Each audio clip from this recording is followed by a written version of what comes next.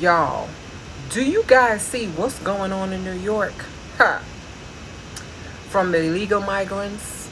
Now all of a sudden they're blaming the police getting jumped on migrants.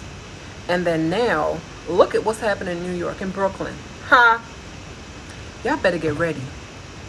Don't be leaving the islands, the Caribbeans, the Africas, the South Americas to bring your butt up here. Because y'all ain't ready. Take a look. Get back to me when you're done.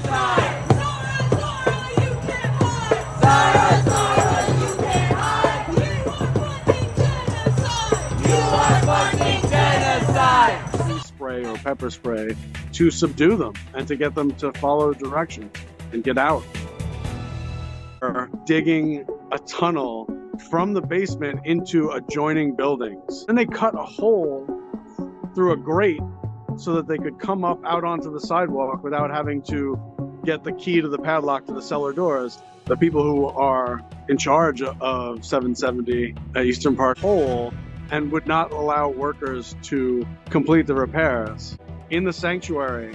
And the police had to, in the end, use OC spray or pepper spray to subdue them and to get them to follow directions and get out.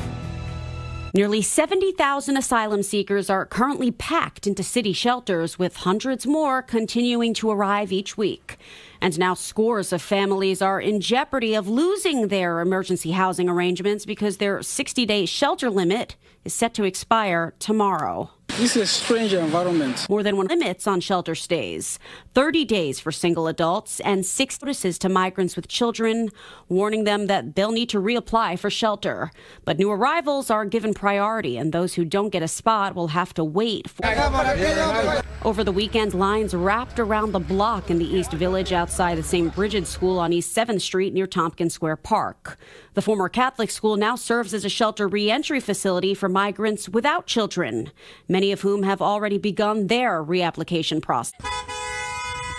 The Take Back Our Border convoy has started its journey toward border towns.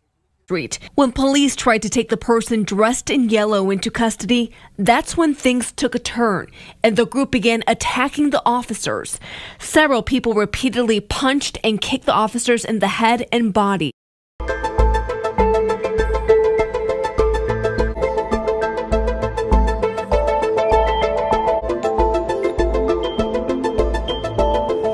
You can go and farm fool, like my mother would have said. Bring on yourself over here. I won't ever end up on the street asleep in a box. My people know, wake up. Wake up, no man. Thank you guys so much for watching. I'm hoping you guys learned something from this. Because if anything you don't have phone, you don't have internet, you can see everything we are going. Don't be blinded and don't be fooled. Love you guys.